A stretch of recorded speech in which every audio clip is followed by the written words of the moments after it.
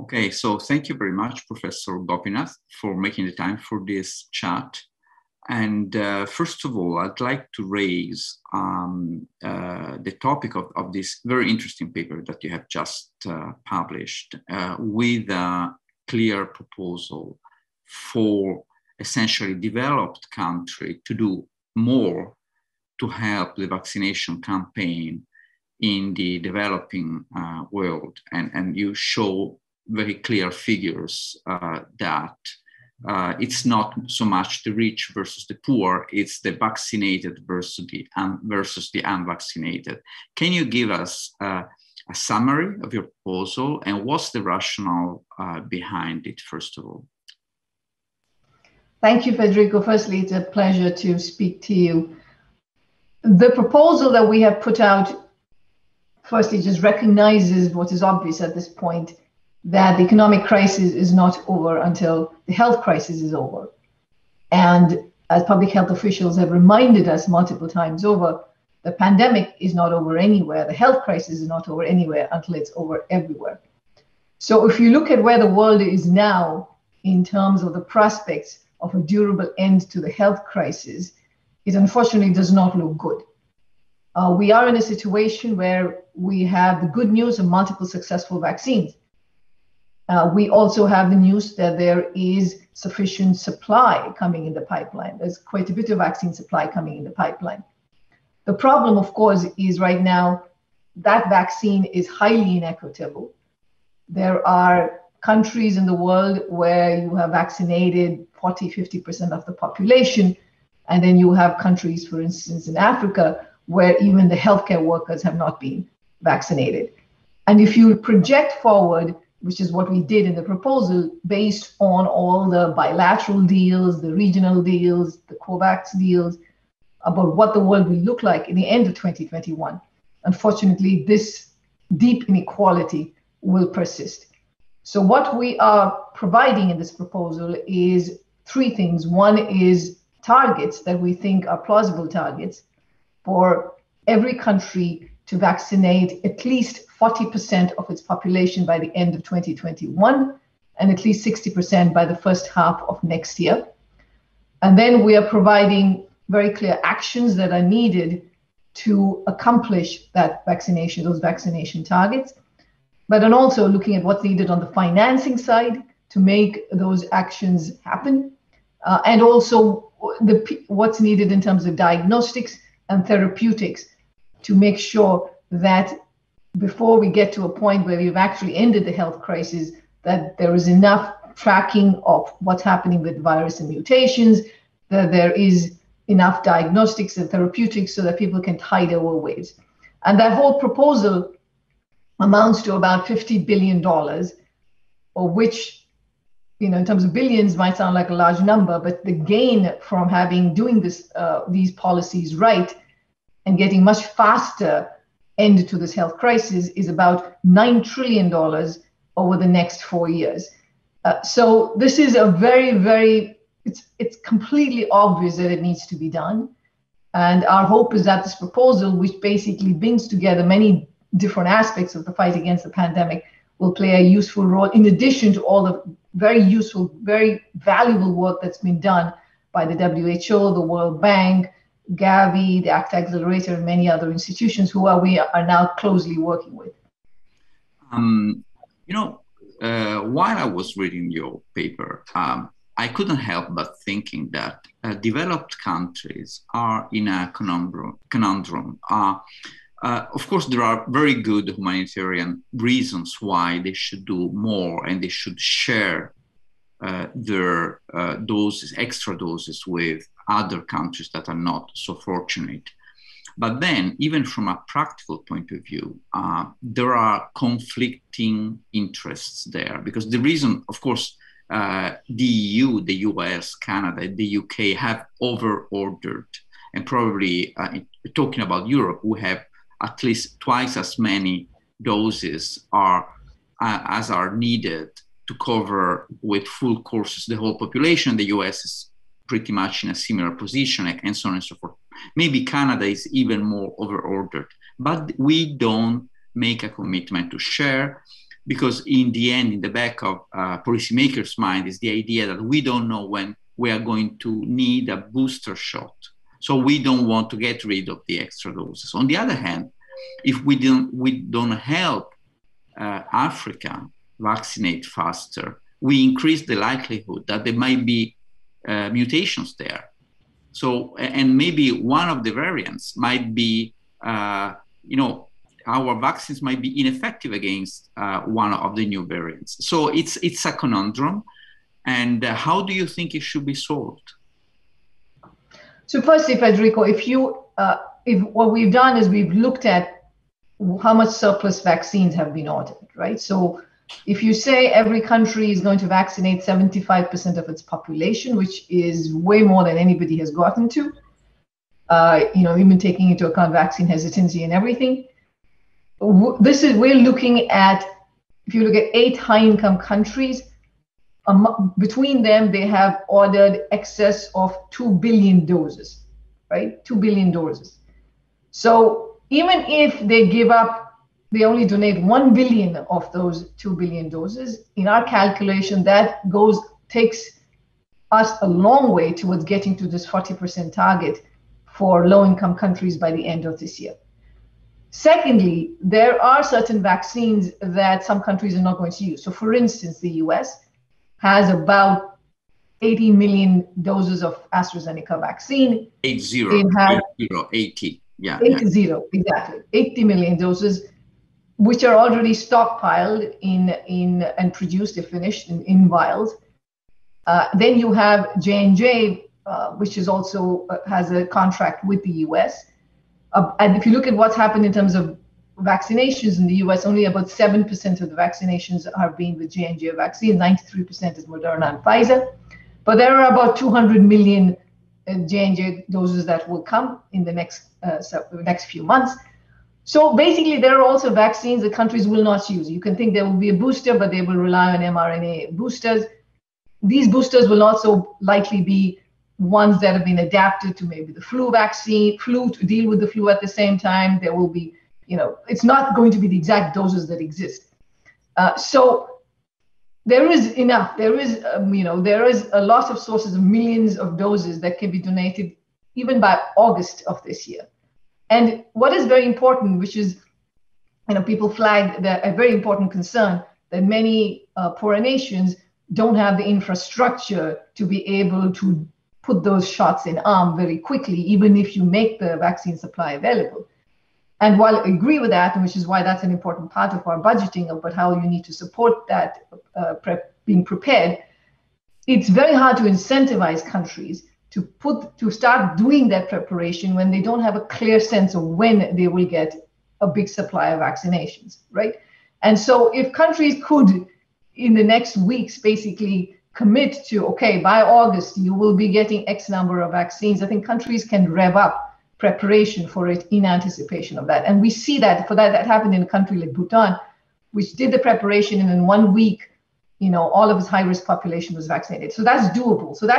So I think there is a lot and more to go around at this point. And I'm going to be a little more optimistic, because I think now, as you've seen vaccinations ramp up in the US and in Europe, that I think countries will also feel like, okay, they are now in a more comfortable position to maybe make these commitments.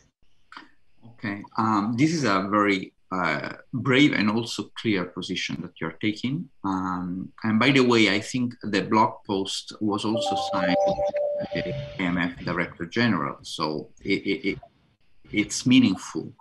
But something that you don't take as clear a position on is on the debate of whether there should be a TRIPS waiver, essentially patents should be waived or not. And we have an international debate on that. The US with the Biden administration have taken a position. Europe is much more hesitant. You seem to be also hesitant, not so much on the merits, but you don't seem to be taking a very clear position in that paper on this issue. Where do you stand on that? So my view is, of course, firstly, I support any initiative that's trying to leave no stone unturned in terms of ending this pandemic. So it's very important to look at all possible avenues, and the waiver is one such avenue to discuss and to figure out what can be done on that front. But this proposal that we have, is we use the word, it's a pragmatic proposal. So we are in a bit of a race against time. And what we know right now is that when it comes to vaccines, it's not just about the waiver, but it has to come with technology transfers too. There is a time lag for that to happen. And so I think these are important debates and discussions to have, and especially for the future, in the next round and preparing for the next round of the pandemic. But as of now, I would say that the important constraints on the problem are the fact that there is inequitable distribution of the current supply of vaccines that's in the pipeline. There are problems with supply chain breakdowns, which is shortages of raw materials, which has to be fixed.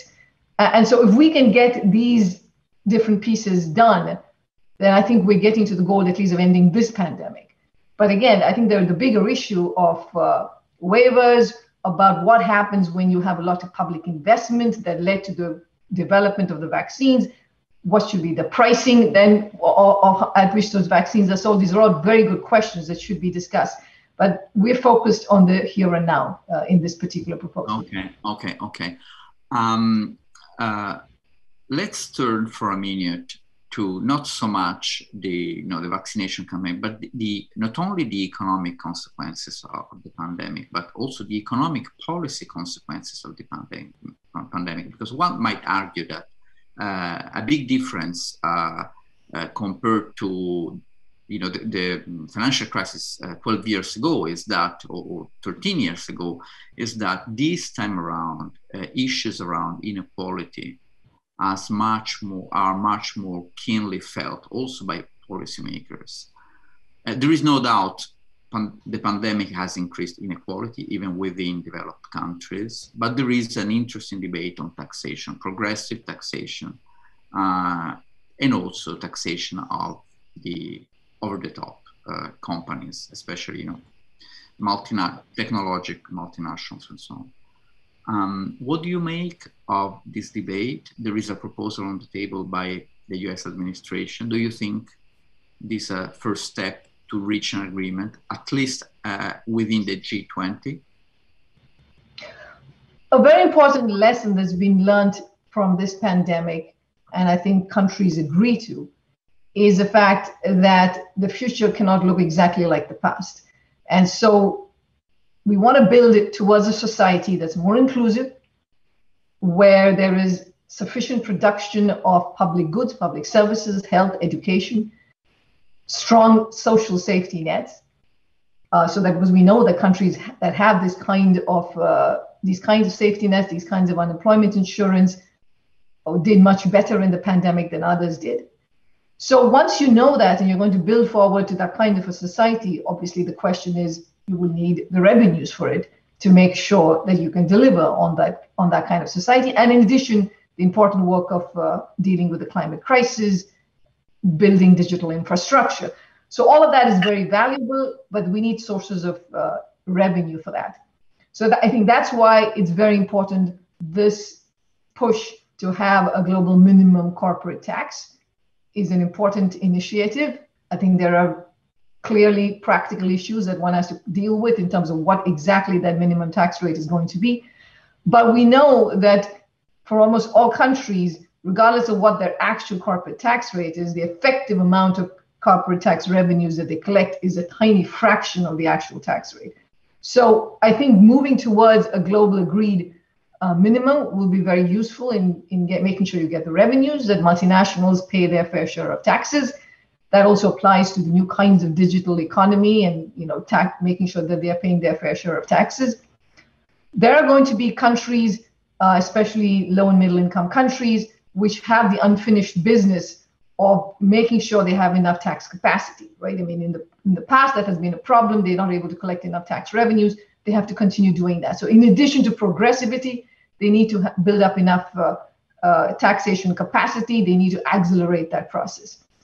And then, I guess, in terms of progressivity, be it income tax, be it property tax, be it inheritance taxes, carbon taxes, carbon pricing is a very important part of the solution in terms of raising revenues.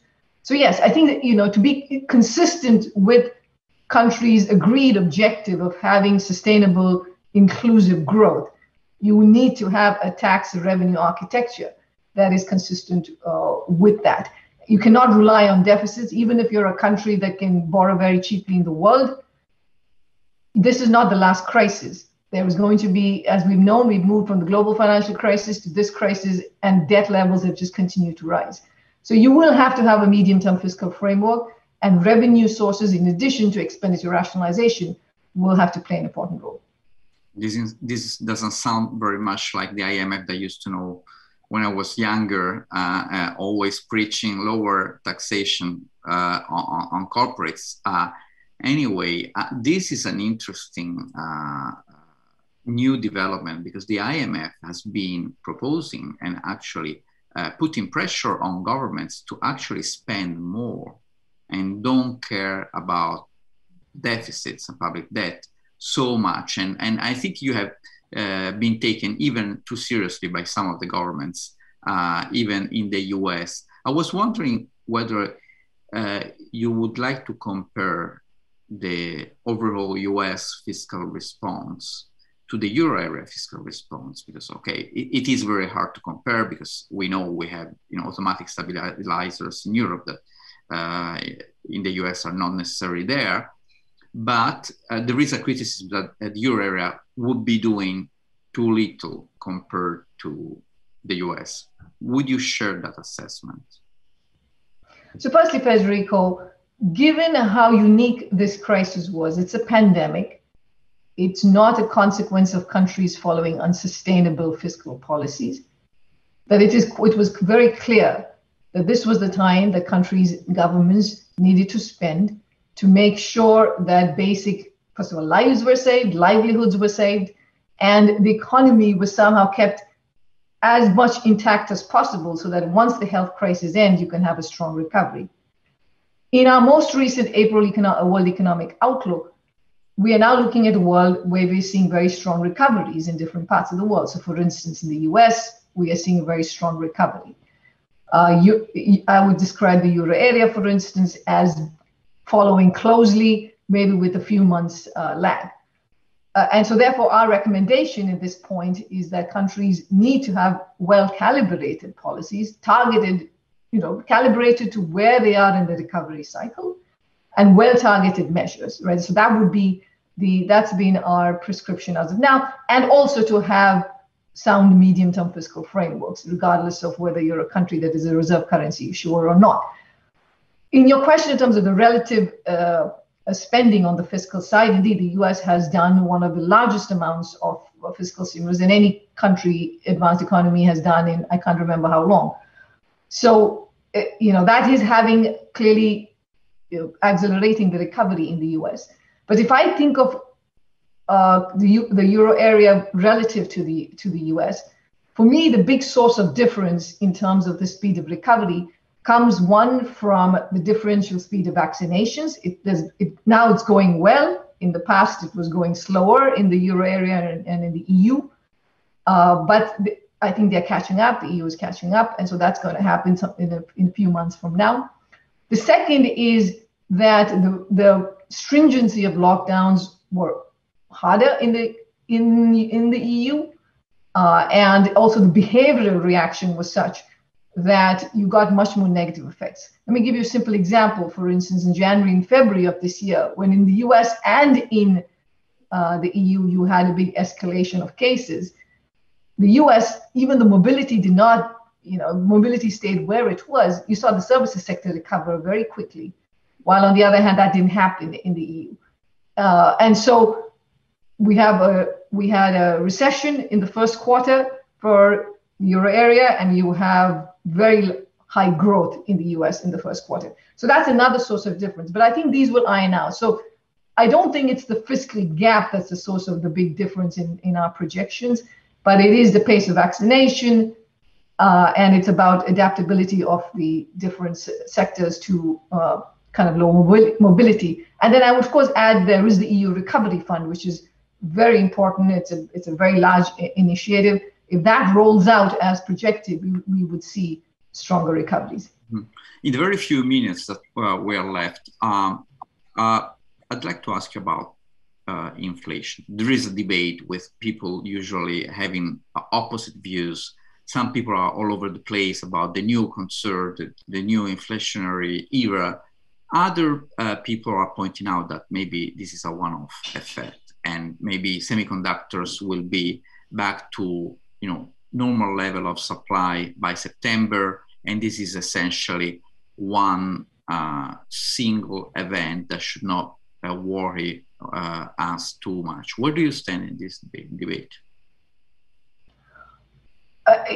I think I'm closer to the second set of arguments.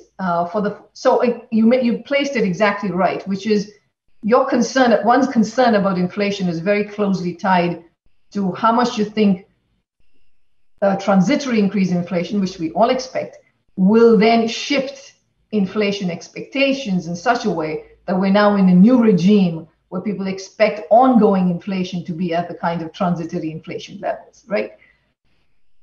It is hard, based on every evidence that we've known over the last several decades, and seeing where these disruptions are coming from, where the inflation is coming from, to make the argument that we will actually de-anchor inflation expectations and somehow move to that new regime. So I think that is, if I had to bet, I would bet on things being perfectly regular in end of 2022, 23 for sure. But there will be a transitory time when inflation will be higher, but it will go back down. It's not like it's going to go up and stay high. Now, at the same time, of course, while I would put the highest probability on that particular outcome, this is a very unique crisis. We've not seen anything like this before. The recovery is very unique. Some of the supply bottlenecks seem to be lasting longer than we had expected it would. So we have to see how that feeds. Which ones? Can you mention? So, for instance, I would say in terms of the semiconductor shortages, which is, we know that it takes time to build up new semiconductor facilities. But as we should see people's demand moving away from goods towards services, because that's been part of the reason why you have such shortages, that hopefully that that shortage will get alleviated over time by the end of this year or so. Second is on commodity prices, though we are nowhere near where it was in terms of prices, oil prices, but still there's been an increase in commodity prices. An important part of that has been, yes, the increase in demand, but also the fact that supply has been kept constrained so far, right? I mean, you have the OPEC plus deal, that is still in operation. So that's an important factor. So the question is, how long will it take for these different pieces to change? There's that uncertainty around that, and whether that will feed into inflation expectations. But yes, I guess, I'm more in the camp of, if I had to make a prediction, it would be that things would be relatively well behaved in a year from now. But I do see, yes, there are certainly risks. Okay, thank you. Thank you very much. Very insightful and interesting. I think in Trento we will be discussing what you have just said a lot. So thank you, and have a good day there. Thank you so much. Thanks. Bye-bye.